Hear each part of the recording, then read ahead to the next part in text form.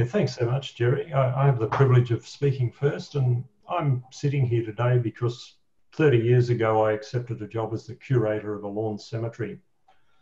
In a very short period of time, I was given the opportunity to run that whole facility, which included a crematorium and a funeral business. And then for the next 2 decades, I moved between working for national funeral businesses, running and building a coffin factory, and literally everything you can think of in between, every role in the funeral industry. So I've been fortunate to have this opportunity to have a wide range of experiences. And this all came to be challenged about 3 years ago when I was asked how I could reimagine the end of life rituals and funeral services if they were offered A, through a charitable organisation, and B, in service of a charitable purpose. And in this case, it was environmental restoration. Drawing on that breadth of experience created a concept called Earth Funerals that we're going to talk about a little bit more through the presentation. But suffice to say, one thing about this was that having worked for a national funeral business in Australia, we could instantly see that Earth Funerals could and should be a national enterprise. And the fairly challenging idea of creating a national trading enterprise from scratch brought up instantly the requirement for brilliant governance and organisation practices. 15 years ago, I was introduced by a colleague to the ideas of sociocracy and was instantly attracted to consent decision-making, transparency, effectiveness, equivalence. But I also realised that I had a massive knowledge gap, and that was the gap in between what I felt was a great idea and this gut feeling that sociocracy would be right for Earth Funerals. But the knowledge gap was how to actually turn that into a trading, very practical trading organisation. And the answer to that came in my meeting and subsequent work with my co-presenter, Gina, who, as many of you would know, is part of the Sociocracy consulting group. And while they're all in love, like I am, I think, with the ideas of sociocracy, they work in a very practical way through the sociocratic circle method to use that and teach that and apply those techniques to make ideas become reality. And I think that's a nice spot for me to hand over to Gina to tell you a little bit more about herself and what we're going to be talking about tonight. Thanks, Gina. Thanks, Kev. Well, yes, Gina Price. I came across sociocracy in 2004 when I was involved in an eco-village with my family here in Perth, Western Australia. And I became convinced about the value of sociocracy 2 years later when that eco-village project folded. And it folded because, in my eyes, of a lack of governance structure. And so that sort of firmed up my desire and commitment and kind of passion and hunger to find, to work with governance structures. So really, so this didn't happen again. I mean, it's devastating to have a really great vision and to fall on your face with it because you don't have the tools to implement it. So in 2007, I actually was a founding member of the Australasian Sociocracy Consulting Group. No, Australasian Training Group for Sociocracy. We brought a trainer from the US to Perth. We trained 50 people and we got the first organisation to implement. And the next year I went to the Netherlands and met Gerard Enderberg and got certified. In fact, I think I met Jerry then. Anyway, and then 2008, I started doing my first training, which was an Narara Eco-Village, which was the eco-village referred to in the last presentation. And I'm currently a board member on that eco-village. So it's been a real privilege to journey over a long time with clients. And now I am founding member of TSCG, and as Jerry said, along with Jerry, we worked there since 2011. Jerry then split off to form the fabulous SOFA.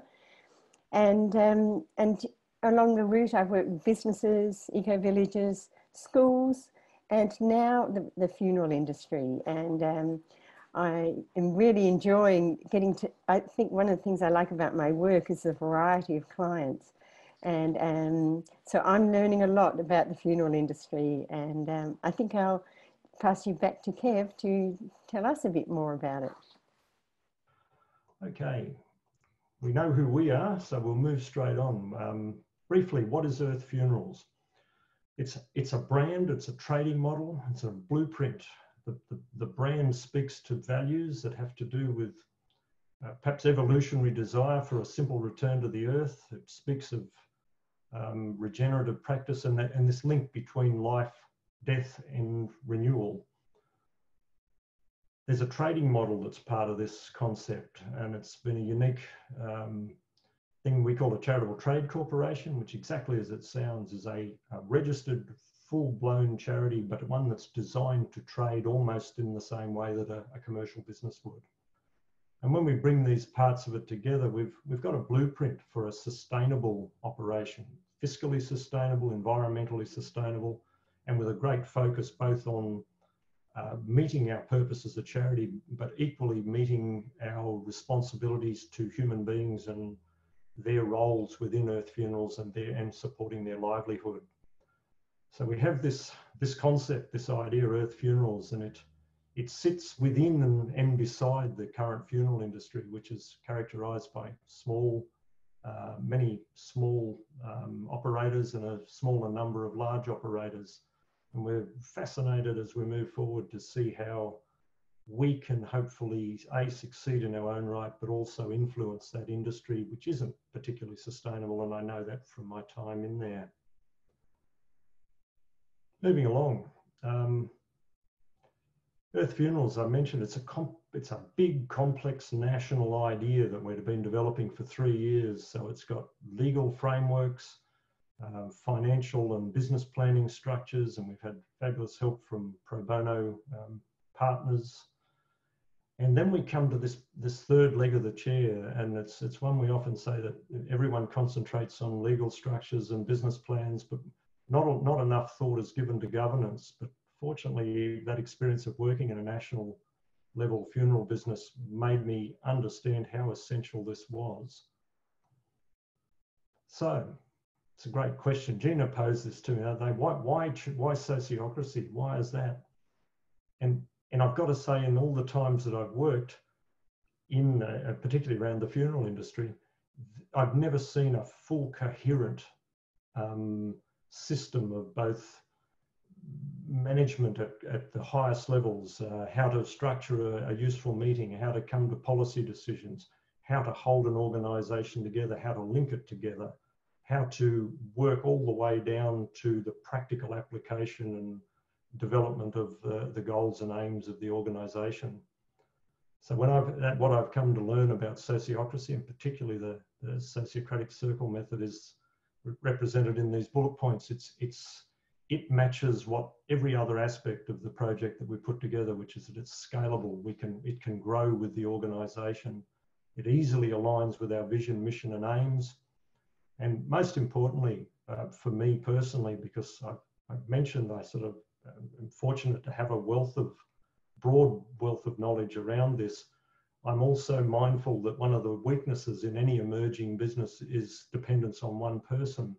And I don't want to be that weak link. So I'm working all the time to make myself non-essential. And it's becoming so apparent to me now that the sociocratic processes can help transfer what I know outwards into that organisation and into the structures, so that if I were to step aside or hit with that proverbial bus, that Earth Funerals will continue to be what we're setting out to make it to be as we look sort of 100 and 200 years into the future. So our talk tonight is about workflow, and I'm going to hand back to Gina to focus down on this one element of the sociocratic circle method, and that's what we're going to focus on tonight. So what do we mean by the concept of workflow? I think it's nice that it's got the word flow in it, because we do our best when we're working in our flow. And so this is how to get that smooth, functional working and flow across an organisation, so that there is a smoothness in operations. So within the Sociocratic circle method, workflows really can be defined as follows. It's a system to produce organisation and to organise production.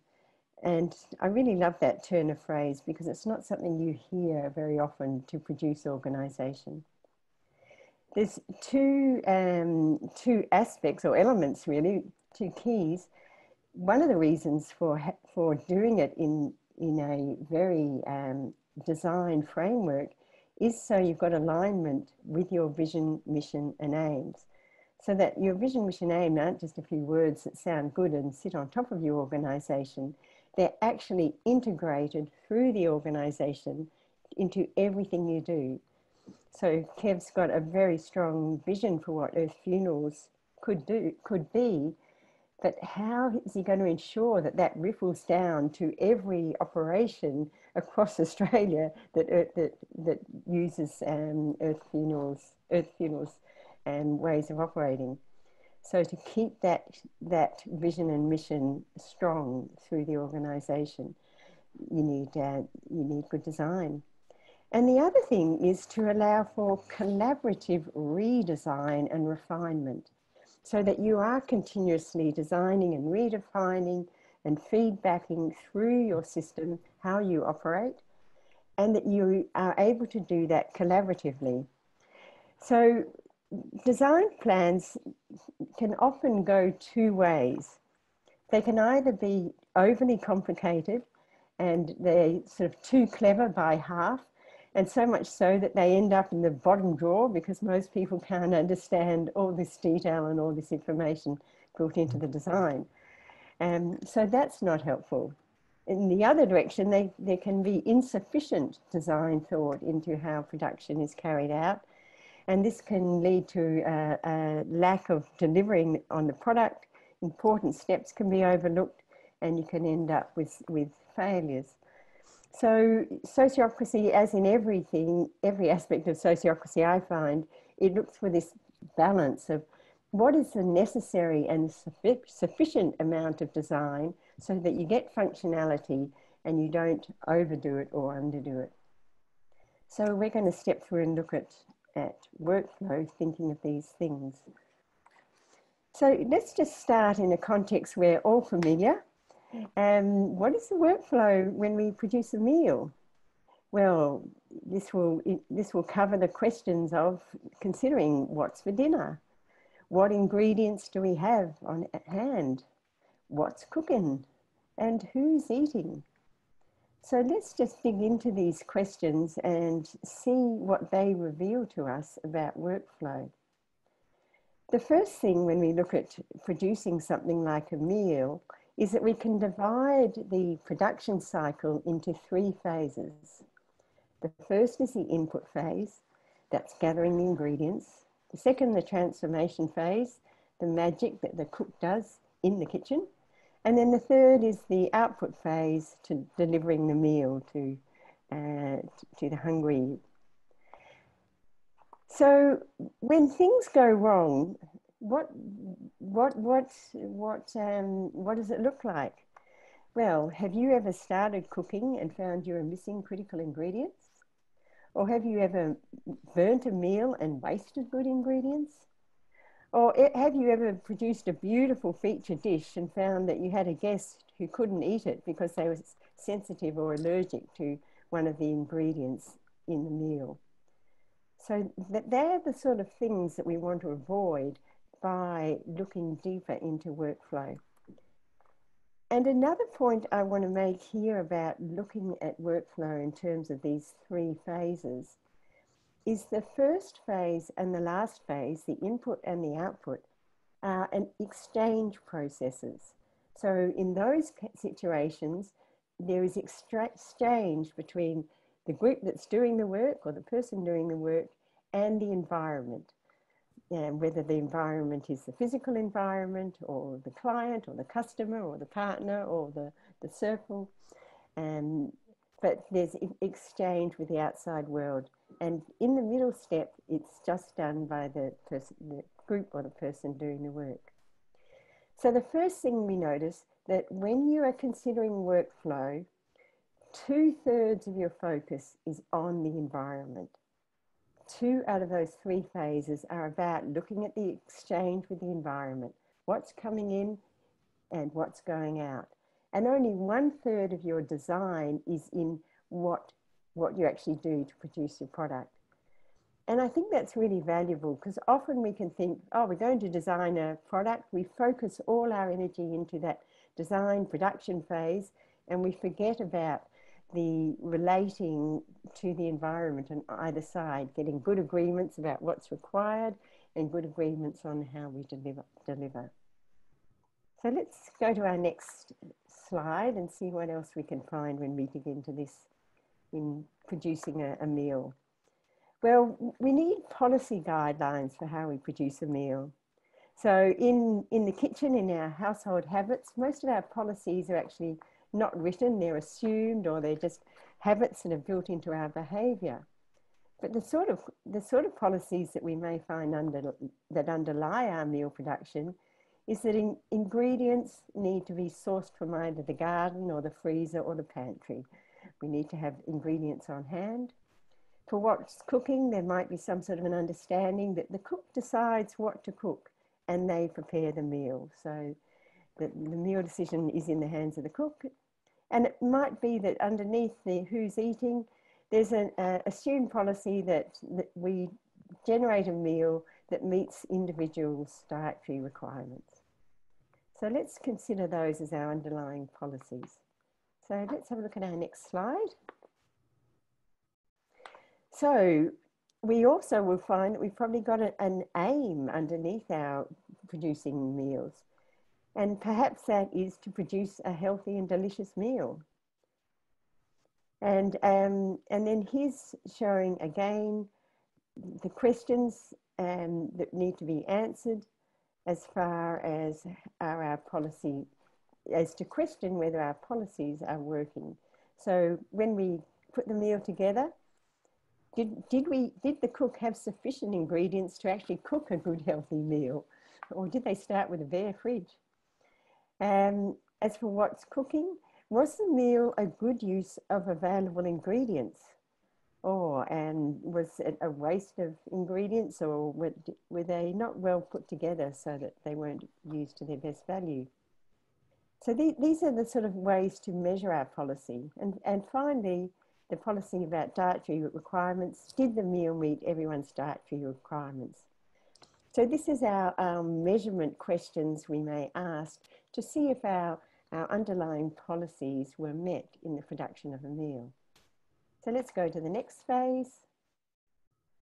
And so we can lay these out, if you like, on a table where our policies we refer to as our leading, setting policies as to how we'll do the work. And in this chart, we're putting them up the top in that leading section. And then we've got the actual operational doing of the preparation of the meal in the center. And then at the bottom, we can look at the measurements that we made to check that our policies or the way we led were, whether they worked, whether they produced a good output. So keep this image in mind, and while we now start swinging into looking in the funeral business. Let's just check the next slide. Yeah, so I think now we're back over to you, Kev. Yeah, thanks, Gina. The Sociocratic circle method, which I assume some of you may be familiar with, tends to use a vision, mission, aim statement as its sort of central reference point or datum point. And we use workflow in the style that Gina's just described as a disciplined means of turning those aims into practical action. And one of the key tools in that is what's called a 9-block chart. So here are Earth Funeral's actual vision and mission. The vision is a world where the production and consumption of all goods and services contributes to restoring the ecological balance of our planet.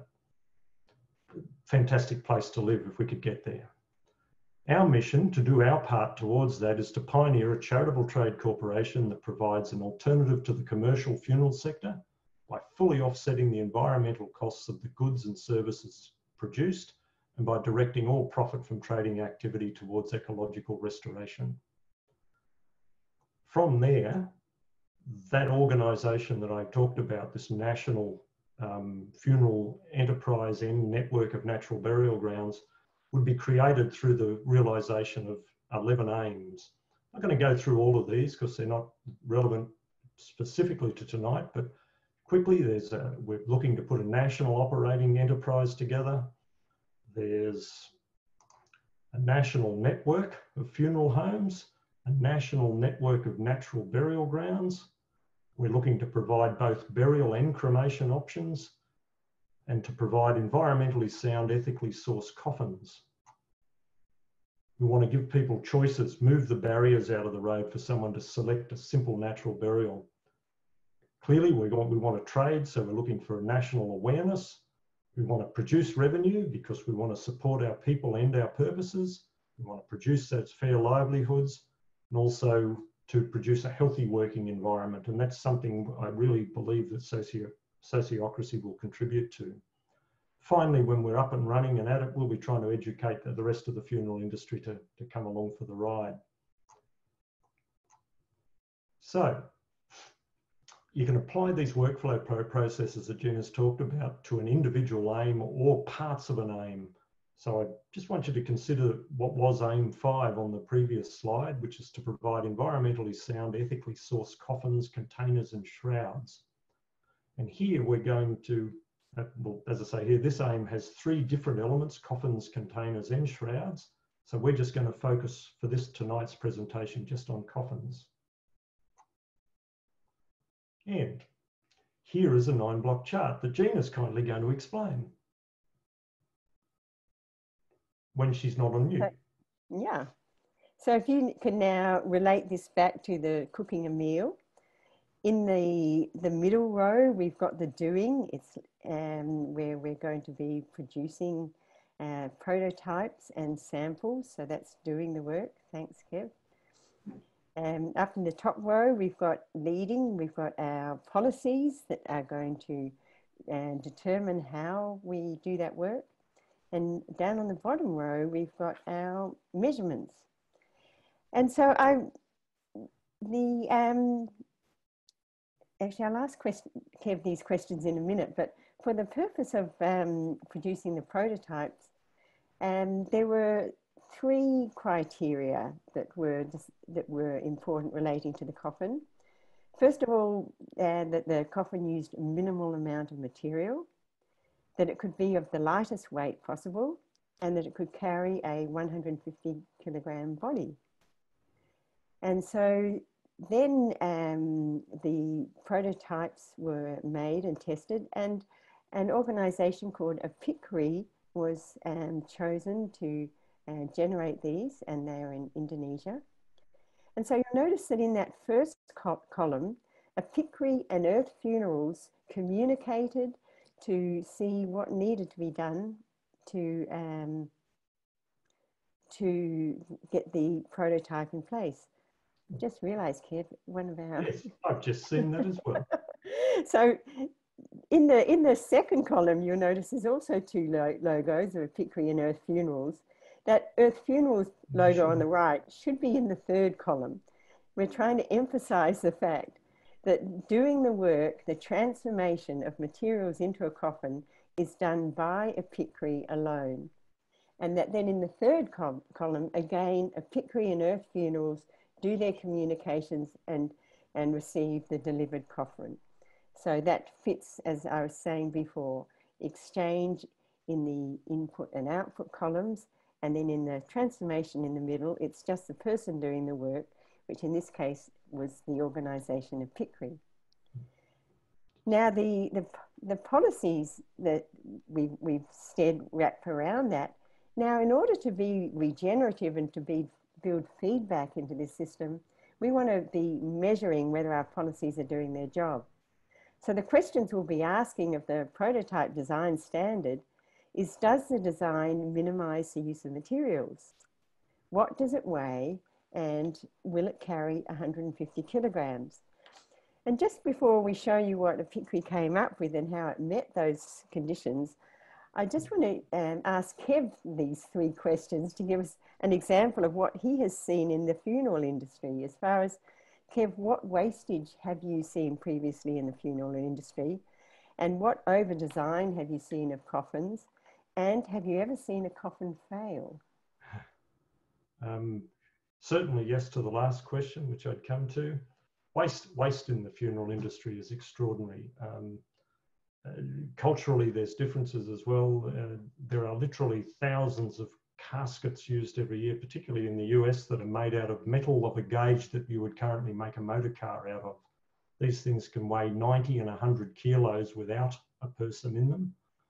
And these are placed in the ground and given beautiful names and labels on them that say they've got a lifetime guarantee, whatever that means. Again, I mentioned that I'd run a crematorium. There is something in me that absolutely feels like crying to watch a coffin made out of timber that would be, I'd be happy to have a dining room table made out of, slide quietly into a cremation furnace and become ash. So yeah, look, there is waste, there's over-engineering, there's over-design, and many coffins just aren't very good. I've personally seen a coffin that slipped from a person's hand as they were moving it. It only dropped 6 inches, but because it dropped onto its corner, the entire coffin split open. I can't tell you what sort of experience that is, but there was just sufficient time, and this happened at the funeral home, so there was just sufficient time to make sure that another coffin could be found and replaced. But thereafter, my nervousness at watching anyone carry a coffin anywhere where we weren't able to have a spare was horrendous. I think it gave me grey hairs. So yep, we could certainly do better, and we certainly want to do better for earth funerals. So shall we move on? And here's version 1 of what we call an earth pod, which is made out of wicker, which is a sustainable grass that grows in Indonesia, right near the village in Yogyakarta, where Apicri have their fair trade operation. And it's certainly light. This goes back to Gina's measurements. What you may not be able to see there is, sitting on that scale, this entire coffin weighs 9 kilograms. Easily hold half of it up and still smile, which is lovely. But the real question is it strong? So let's have a quick look at strength testing Indonesian style.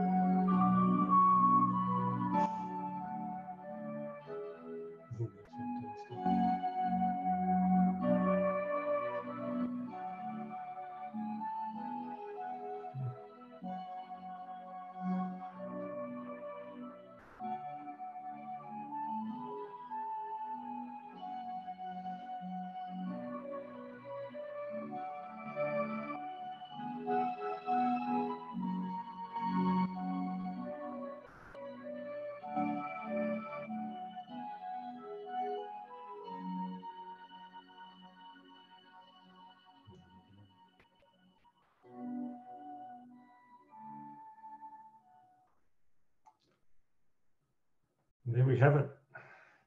I think it certainly meets those. Gina, did you want to comment there? I'll just say, just winding up, you know, the sample coffins did meet the prototype design standards. They did align with the aims of earth funerals, and they also align with the earth funerals vision, mission and aim. And the production cycle is set up for continuous refinement and new products. If I could just comment there, that last point is so critical. I've been involved in coffin design, shroud design, and the equipment around body handling. But that's a personal skill. The work done around the 9-block chart and laying out this production process means that if I'm not around, or in the future there's future products to be developed, then those people who will be involved in running earth funerals will have a blueprint to move forward with.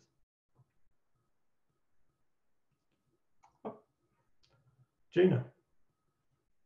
And our take-home message, whether you want to make dinner or create a national trading entity, the ingredients you need: the Sociocratic circle method and some 9-block charts. So I think last word from you, Kev.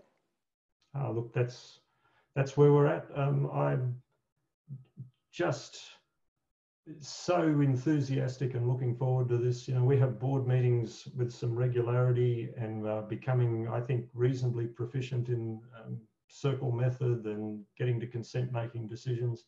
And we're just so keen to continue forward with this and be looking at beginning trading for earth funerals probably early in 2021. So we've got a lot of work to do, but having these systems and this governance, level of governance and organisation takes all the sweat out of it, or all the worry out of how we're going to bring together a really amazing project.